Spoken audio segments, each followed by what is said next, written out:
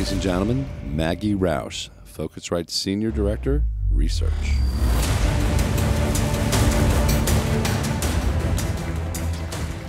They were, without a doubt, the most fearsome creatures ever to roam the earth. The largest was as heavy as a herd of elephants and as long as an Olympic-sized swimming pool. Predators and plant eaters alike, they appeared invincible. But not a single one survived. Theories abounded explaining their mass extinction. They fell victim to their own appetites, ran out of new food sources, and starved. Smaller mammals adapted faster. They ate the dinosaurs young and eventually rose to dominance themselves. And my personal favorite, their bodies grew too big to be operated by their comparatively tiny brains. Most likely, what happened was this.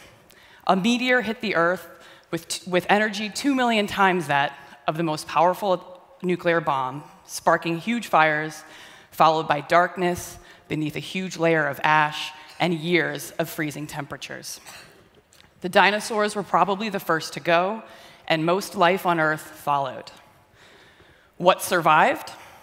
Ferns adapted the capability to photosynthesize the limited available light and grow high or low to exploit niches within the dying forests. The tiny spores they used to reproduce spread on the wind, allowing them to float their way to more favorable territory. Birds also survived. Their small size allowed them to live off of the tiniest organisms, and flight enabled them, like the ferns, to find ecosystems where they thrived. The survivors were small and nimble and possessed the right technology for the times. Adapt, explore, find a niche, master technology, feed on opportunities others think too small. These capabilities have separated winners from losers for at least 65 million years.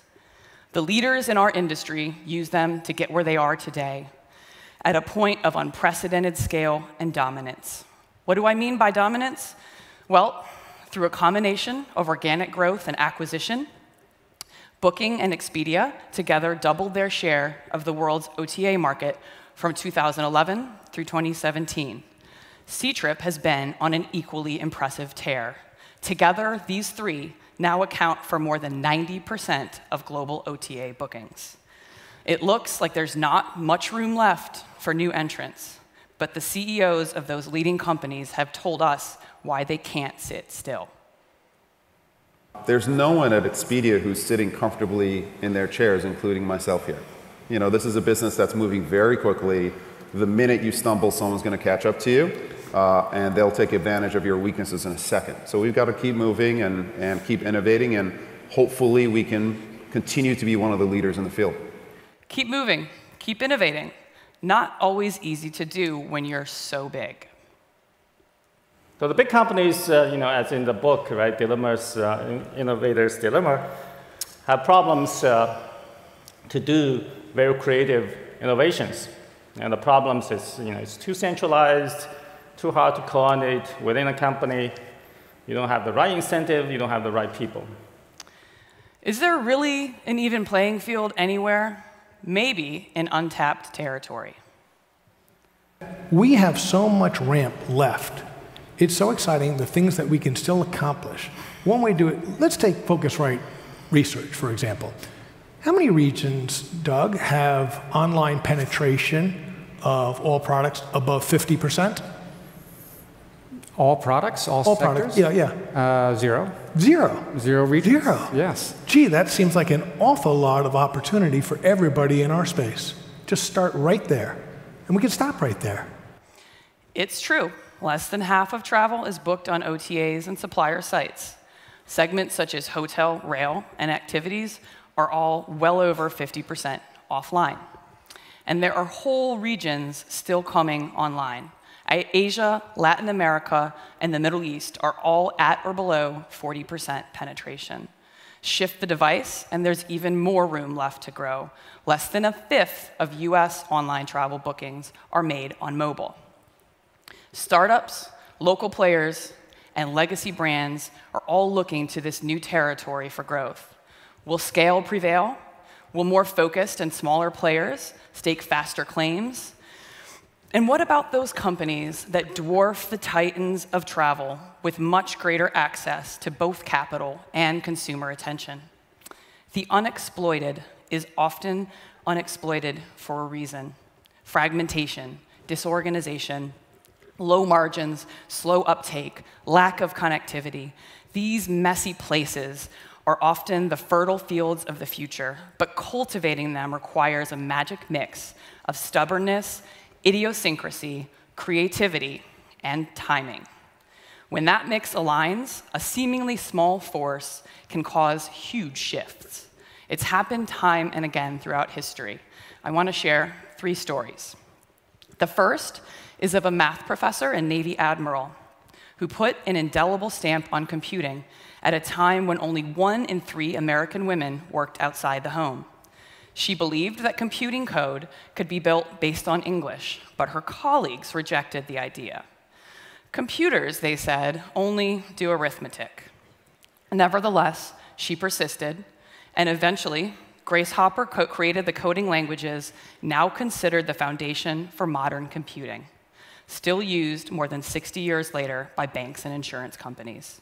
Her brilliance has been recognized with 40 honorary degrees, a college at Yale in her name, and the Presidential Medal of Freedom. Her ideas and work changed the course of technology. The second story is of a failed entrepreneur. Wang Xing's first business was a Friendster copycat. When that failed, he started another social network, and another. His third, he sold for $2 million.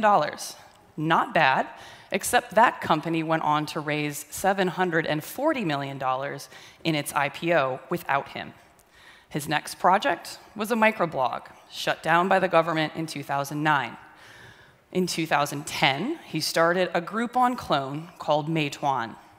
Far from an original idea, it was one of thousands of group buying sites battling it out in China. But he out-executed the competition, and his company has gone on to revolutionize food and retail delivery, spawn copycats of its own, raise $4.2 billion in its IPO this September, and challenge the dominance of one of the world's 3 biggest OTAs.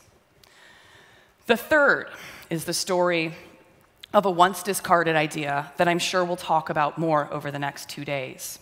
Several decades ago, AI researchers occupied 2 camps. The rule-based researchers believed the best way to build artificial intelligence was to code the right rules into computers using if-then relationships. To identify an image of a cat, rule-based AI meant encoding the ability to recognize a circle with 2 triangles on top. In the other camp, neural networks, the idea that artificial neurons could learn on their own when given enough data and the right algorithms. The AI is fed millions of images of cats and develops a working understanding of what a cat looks like. Neural networks had held the potential for addressing more complex problems, but researchers struggled to get them to work as envisioned, and they were sidelined in the scientific community. But when computing power and larger available data sets finally caught up, everything changed. In 2010, neural networks made a near instantaneous move from the sideline to the center of AI research and applications. This long-discarded idea enabled AI as we know it today, the foundation for voice-powered assistance, instantaneous translation, autonomous vehicles, and who knows what else in the years to come. So what will be the next big shift in online travel? It could come from one woman who sees possible where everyone else sees impossible. It could come from a serial entrepreneur with more failure under his belt than success. Or it could come when a discarded idea meets new conditions that allow it to flourish. There's a good chance that the source of that next big thing will be in this room over the next 2 days. So yes, we will talk about giants fighting giants, but we will also talk about vision, perseverance, timing, and the ability to build something new on what came before. The difference between fading into distant memory and carrying travel into the future. Welcome to center stage at the Phocuswright conference. Let's start the show.